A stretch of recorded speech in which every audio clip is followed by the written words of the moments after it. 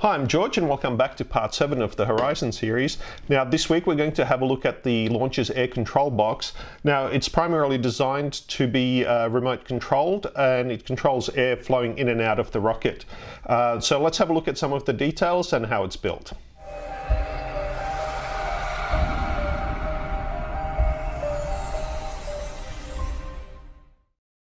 Here's the overall plumbing diagram with all the major components. We'll have a look at some of these in detail, and so let's start off with the main valve that lets in air from the scuba tank. For the main control valve, we originally bought a $20 3000 psi needle valve from eBay. The valve itself was well made, but suffered from a design flaw that made it harder and harder to open and close as the pressure increased. The problem is that the stem under pressure acts as a piston, and the only thing preventing it from being ejected is the thread. As the pressure increases, the more force is exerted on the thread, increasing friction and making it harder and harder to turn. The packing seal also significantly increases friction as it needs to be tight to seal against the high pressure. And lastly, because the seal for the needle is metal on metal, it needs to be tightened with a bit of force to stop it from leaking. At low pressures it was okay, but at the full 3000 psi it was hard to open even by hand, and we would have needed a much stronger motor to make it work. In the end, we just tossed it in the bin. So Dad went about designing our own valve that only required low torque to open at full pressure. It's a good thing that he spent most of his professional career designing valves. In a couple of days, he designed and then machined this valve. Here is a simplified cross-section of it. The air inlet in this design comes from the bottom and goes to a small orifice. The orifice is held closed with this threaded seat. The seat itself is not directly connected to the stem like in the needle valve, but it has a slot cut in it much like a screw head, but with a much deeper slot. The stem itself has a flat section on it that fits inside the slot, much like the head of a screwdriver. This prevents any axial forces acting on the stem from transferring to the seat. When closed, the small orifice ensures that only a small force pushes on the seat, making it easy to turn.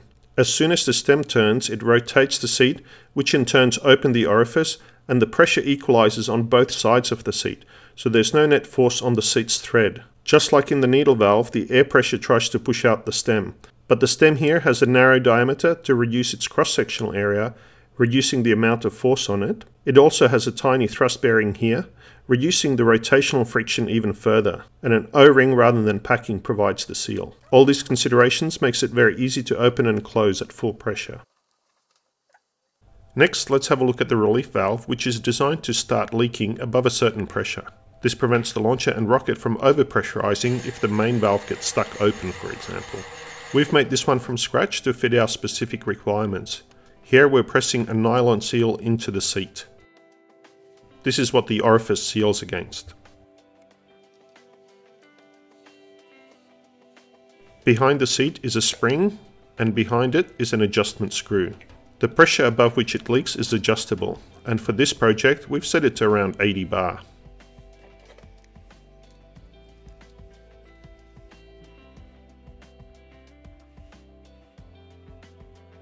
Here we're connecting it to the high pressure port of a scuba regulator so that we can test it and set it to the right pressure.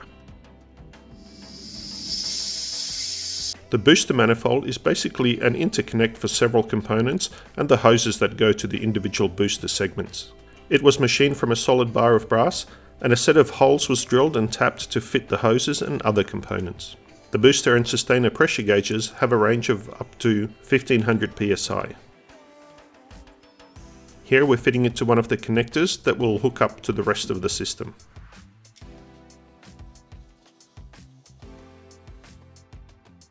Then we apply some pressure from the scuba tank to check it for leaks and also to see how accurately it reads. And then we let the pressure out again.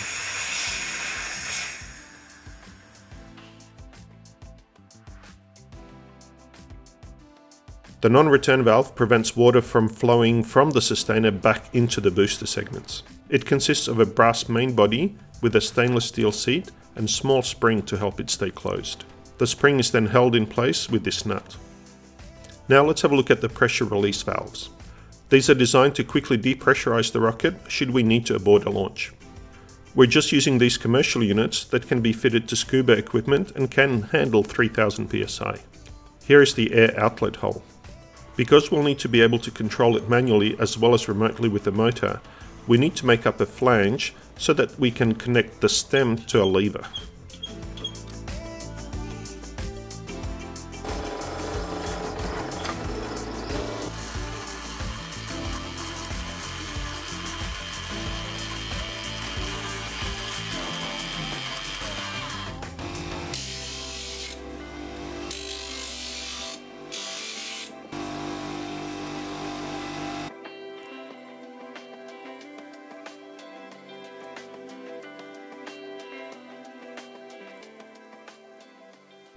Here we're fitting the release valve to the sustainer manifold. Then the lever can just be put on. We'll talk about how these will be controlled in another video. So now it's time to put it all together. We spent some time arranging the components in different layouts to minimize the amount of plumbing needed. We had to make sure that all the hoses came in from the right directions.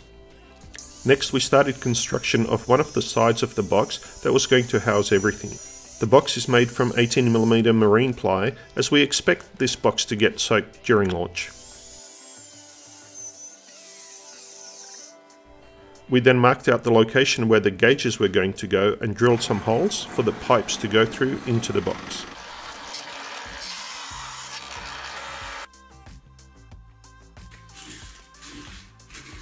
Because we needed to lay out all of the components in 3D space, we grabbed the kids' Lego box and created a whole bunch of supports for the different components.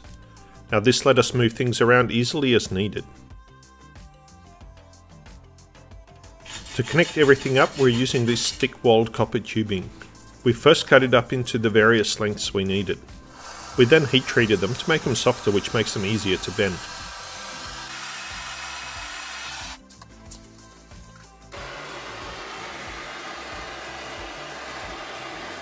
We had machined a whole set of brass adapters that we soldered to the ends of the tubes.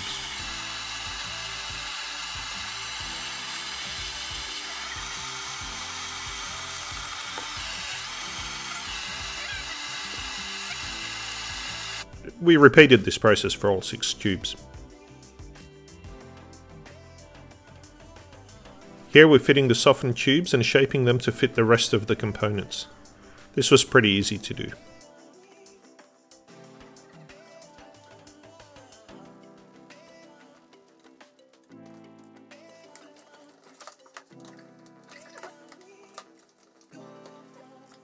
And here are all the components fitted together in their final layout. This is where the gauges will be mounted. We then set about making the rest of the box. It needed a few more holes for where the hoses would go to the rocket and the scuba tank.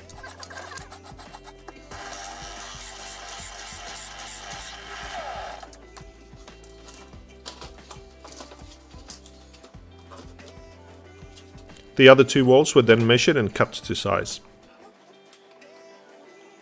When this was done, we removed the walls of the box so that we could assemble it all together.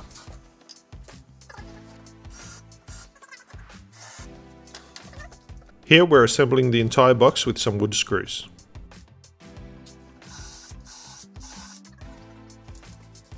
The bottom of the box is made from 7mm plywood.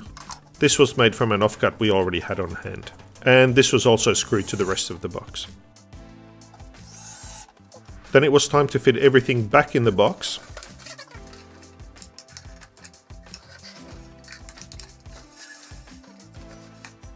This allowed us to cut out and fit some wooden blocks to support everything the same way the Lego did. When all the inner blocks were attached, it was time to paint the whole thing with this waterproof paint. As I said before, this box is going to get pretty wet during launch.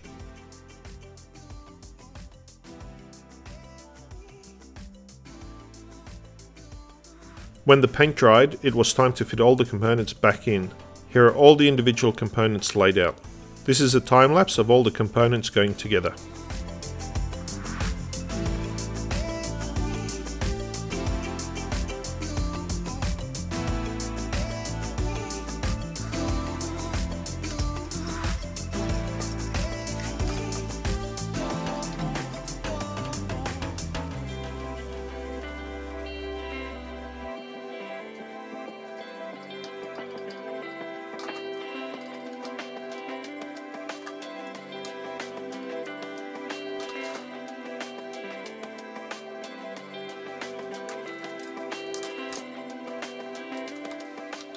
And here's the final assembly. In an upcoming video, you'll see how all the components are secured inside the box with brackets and how the motors are attached and operated. Next, it was time to do a full pressure test and check it for leaks. The first problem was that we were missing a seal under the high pressure gauge. Now, once the seal was fitted, we found out that the gauge itself was faulty, and so we had to swap it out for another. Then we found out we forgot an O-ring on the sustainer manifold, so we put that in. Next, we found out that there was no air going into the sustainer pressure gauge because solder had gotten into one of the tubes and blocked it, so we had to drill that out. Now both pressure gauges were working, but there was a small leak in one of the tube adapters where there wasn't enough solder, and so we had to resolder that.